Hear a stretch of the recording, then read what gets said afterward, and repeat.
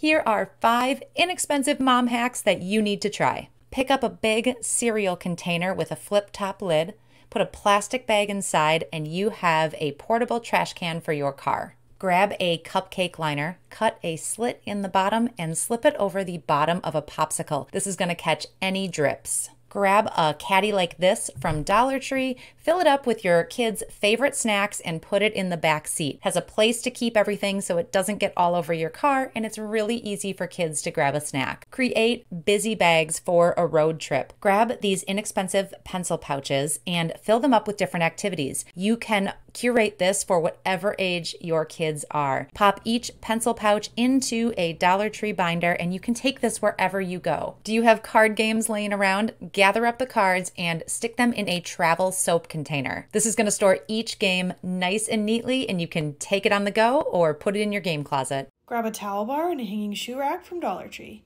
Put it on the seat in your car for easy access to road trip essentials. Pour some rubbing alcohol into a baggie that seals and place in your freezer. Alcohol freezes at a much colder temperature than water, and this allows your ice pack to get cold but remain flexible. When ready to use, pull it out, put the baggie on a cloth to protect the skin, and place on the injury. When you're finished, put it back in the freezer to be used again.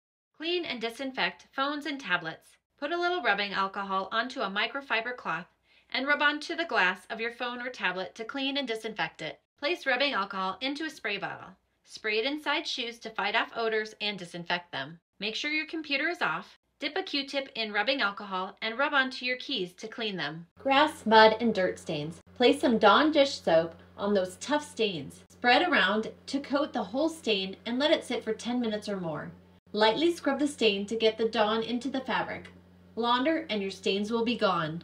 Place some regular toothpaste on a microfiber cloth and buff the crayon away from doors, tables, and walls. Wipe off the toothpaste with a damp cloth. To fold a t-shirt, start by laying it on a flat surface with the front side facing down. Fold in each side of the shirt and then fold the arms back. Once you have a rectangle created, you are going to fold this shirt in half, leaving a couple inches on the bottom. Then you're going to fold it in half again. And now you have a nice file here that's going to stand up in your drawer. Fold up the bottom of a shirt about a third of the way, then turn the whole thing over. Fold each side of the shirt in, then fold the top down and fold the whole thing in half. Now you're able to turn this little pouch all the way around and tuck the shirt inside of it. Lining your shirts up like this allows you to see everything that you have. It's nice and neat and it's easy to pull out what you need. Let's fold a hoodie. Fold the bottom up about a third of the way and then fold it up again. Take the 2 sleeves and fold them in, and then fold in the sides. Take this whole piece and tuck it into the hood. Pull those strings tight and everything stays contained. This is a nice way to fold a bulky item. It's gonna stay nice and secure in your drawer. This is also great for packing. Let's fold a collared shirt. Make sure all the buttons are fully buttoned. Then flip the shirt over. Fold in the sides and fold the arms back. You want to create a long rectangle. Now fold up the bottom about a third of the way and fold the top down about a third of the way. It's a great option for storing shirts if you do not have a hanging space.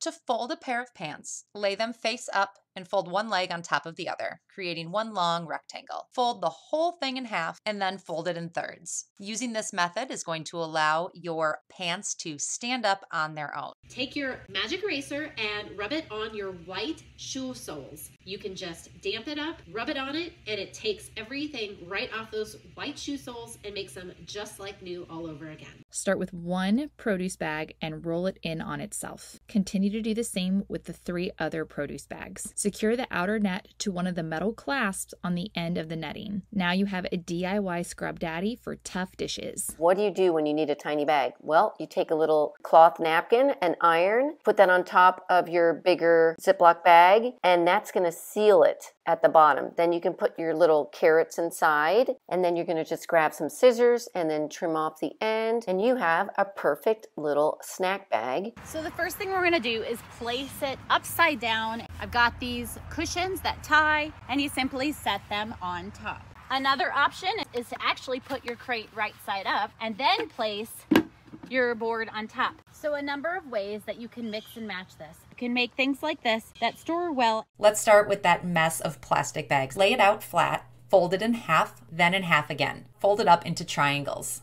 I'm going to take the handles and tuck them into the little pocket of the triangle. Now that same amount of bags fits in that container. To fold a larger reusable bag, lay it out flat and fold it into thirds. Fold the bottom up, tuck the handles in. Now you're able to store these bags vertically. Lay out your kitchen towel, fold it in half again. Fold it into thirds, right into the pocket you created. It's not going to become unfolded. Fold a bag of chips, bringing each corner together on a diagonal. Flip the bag around and fold it down 3 or 4 times. Fold over the corners. It's not gonna leak.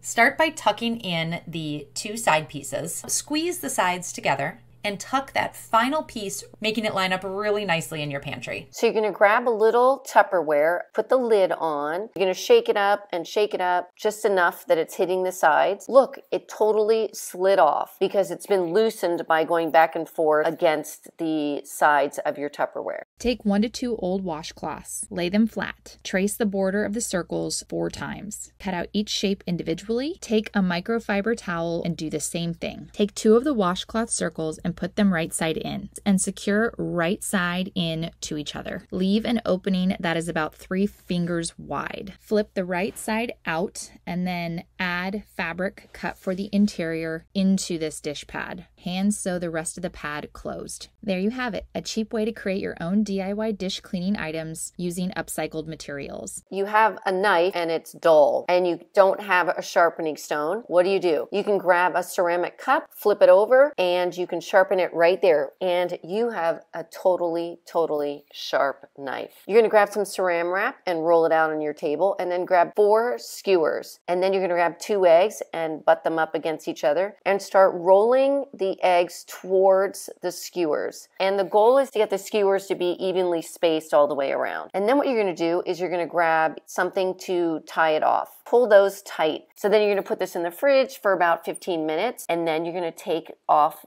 your little binding that you have around it and unroll the saran wrap. And we're gonna cut these into, what do you think? Little flowers. How cute is that? And they would be so cute on a charcuterie board or even to put in a lunch for your kids. Stop your tablecloths from blowing away. Grab some clothespins and clip the clothespins onto the tablecloth to hold the tablecloth into place. Grab some shower caps, and you can use these to cover the top of your food. Grab a cake carrier, open it up, and place your plates and your silverware, napkins, and more into your cake holder. This will now help you transport any of your paper products. Grab a foil pan from the store. You'll also need some charcoal, and you'll need a cookie rack. Place the charcoal into the foil pan, and then place the cookie rack on top, and you've made a portable grill.